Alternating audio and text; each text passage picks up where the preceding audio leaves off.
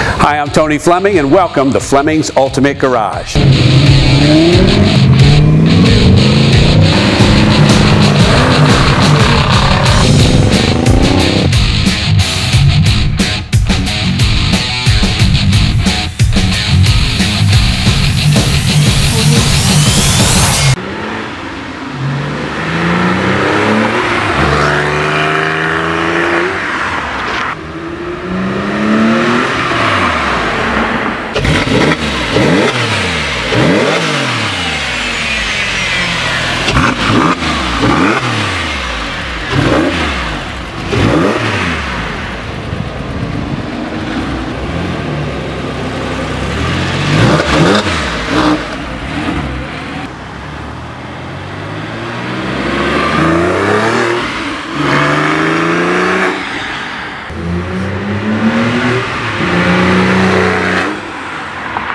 Hey everybody, thanks for joining us on I Should Have Bought It When I Saw It. Anyway, before we get started on the walk-around presentation of this car, and you get to see all this great detail about probably one of the nicest ones we've ever had, click on the subscribe button right here, or the like button as well. This way we can send you some information. A lot of times you get information before anybody else will because we put that there first, and you'll be in the know. All right? So as we talk about a car like this, we say, well, there are other cars like that out there. Well, you could say yes, but not really. This car here probably has almost every option you could possibly get from the factory.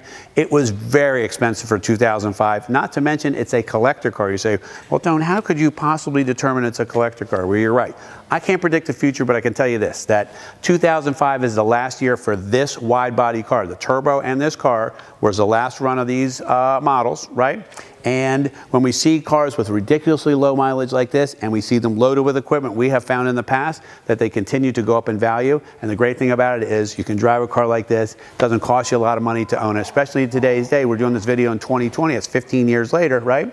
These cars here right now are starting around $130,000. $130,000 for a C4S Cabriolet. This is a great bargain. All right, let's start with the black Basalt metallic paint. So instead of it being flat black paint, this right here has metallic built into it. It is beautiful. They charge a lot for it, so let's come and check it out so you can see how beautiful and how clear the factory paint is. All right, so see how you can read every letter nice and crystal clear. Not that you can read it, but read it crystal clear in there. You can see the lights from our building up in there, the ceiling detail. That's the kind of stuff you should be looking for. All right, so let's walk around a little bit more and talk about some things. There are a lot of pluses on this car, and there's one tiny negative, and I want to point out the negative to you because you know what? Not every car is perfect, and come on over here and I'm going to show you that.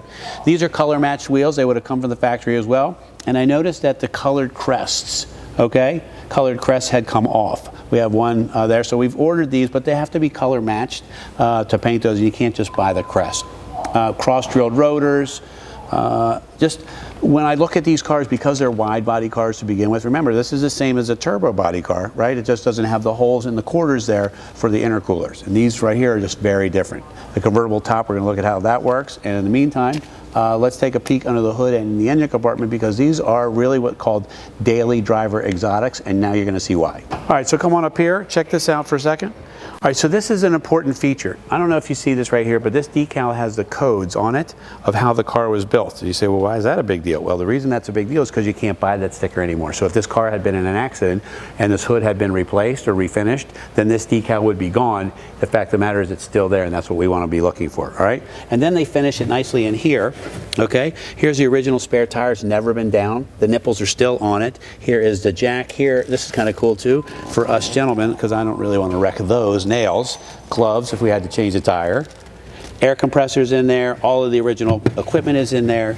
It's just nicely finished, right? And then if you ever need the battery, it's located right inside here. There's just some clips there. These headlights, I feel like this year when they finally changed this, it looked really good. And then when I close the hood, I always just close it like this. That way I don't get handprints all over my hood. All right, so let's talk about the width of this car. This is one of the things I love so much about these. We call this the J-Lo sports cars because it is absolutely wall-to-wall just car. This right here, optional spoiler here. We add this touch here. It comes with a gray S. That's our signature touch. We can put it back to a gray one if you like. This also has the upgraded exhaust and polished tips on it, right? And just when you look at this car from behind, especially when you're a car behind this car, it is so wide. A lot of people don't really know how wide body a wide body car is. I just did a quick comparison here just so you can see an old school fabulous 911 and a C4S that is wide. All right, so you're not going to do a lot of work from here because most everything is done underneath, but the reason I wanted to show you this is because how clean it was. Like, you can detail a car, but if you're not taking care of it or it's low miles, you're going to get crusty things and what have you. This is all nicely original. Even all the stampings and markings, the stickers are still here, right, from the factory, circa 2005. And this is 2020, we're doing this video. This is 15 years old, this car is, with only 23,000 miles on it. It's a little over 1,000 miles a year this car has been driven, which is pretty amazing when you think about it.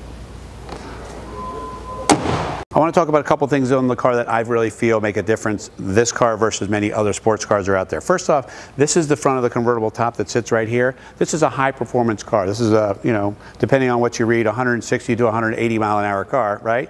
This right here is hard. Which I like. And so when it's here, it doesn't buffet at high speed, so it's nice and quiet, right? And back here, it doesn't move around either. This is rollover protection, so these are roll bars. If the car was to tilt, right, these would pop up, and if the car tilted and everything was okay and you need to put them back down, you just crank this back down and they'll go right back down in there. If you don't need the seating back here, this is actually a little better, I think, looking when it's done as a package shelf. Just looks really nice and finished. They carpet everything in here. You can throw a couple more bags back here if you wanted to as well. So then you can go away for the weekend. So as we get inside the car now, all right, the one thing that people love about these cars is they're cars for big people. Like, for instance, like I'm 6'1", and like if I want to get in here, right, I still have so much room. I have a huge amount of headroom and everything fits me just right. All right, we have our 8,000 RPM Tach right there to be looking at. 200 mile an hour speedometer. This is a high performance sports car. But let's talk about the luxury part, the Bose sound system that's in the car. This has a full leather interior, meaning that the seats are leather, of course they are, but the door panels are leather. The dash is leather, okay? All of these pieces around the car are leather. This has a painted console, which is an option, which is why it looks so nice. So everybody will always say, wow, that's a great looking car, but they don't know why it's a great looking car. It's these little touches, like these painted silver pieces on the door here, the center stack, the color match dash, all of that stuff kind of adds up to a beautiful, beautiful experience. This has carbon fiber pieces from the factory as well as an option. Again, this was a very expensive car during its time, hence one of the reasons why I feel it's a great collector car. A couple small additional touches. We have heated seats right here, right? We have Porsche stability management. All of these are options. This right here, the Porsche stability management is nice because if the car starts to slide, it can brake individually each corner of it, bring the car back into line, okay? A lot of people say, well, why is the key on the left-hand side? I always like to tell the story of why that is, right? So back in the day of Grand Prix racing, the cars would be on one side of the track, the drivers would be on the other side of the track, and you would run across to your car, start your car, put it in gear, and go. Porsche figured out that if they put the key in here first and started it, they could put it in gear at the same time, getting that 1 second advantage to get out in front, and it always stayed with the road cars, and that's one of the great features of them. So as we close up the video in here, we're talking about so many options, so many things we forgot to talk about. All-wheel drive, wide body, the special full leather interior, the Bose sound system, the turbo twist wheels that are color matched, the ridiculously low miles on the car. This is exactly how to buy a Porsche, because you know somebody loved this car, it's well taken care of, and it's incredibly priced, especially compared to a brand new one. So anyway, I'd love to hear your comments about this down below. Let's talk about that. All right, call us 301-816-1000 and we'll do our best to turn this into this.